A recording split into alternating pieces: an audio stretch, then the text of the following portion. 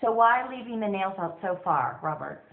It's easier to get onto these rings because sometimes they're a pain in the butt to catch. So if you leave them out farther than there should be, it's easier to catch, and then you can just push it to the wall when you're done. Excellent.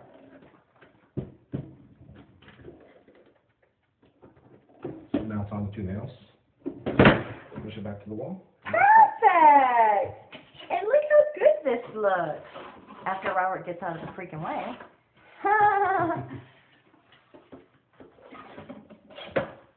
I love it.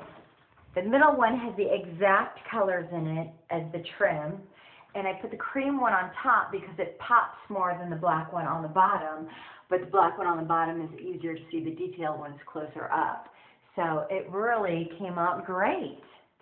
So I couldn't find artwork. I created my own. Design Tip Tuesdays.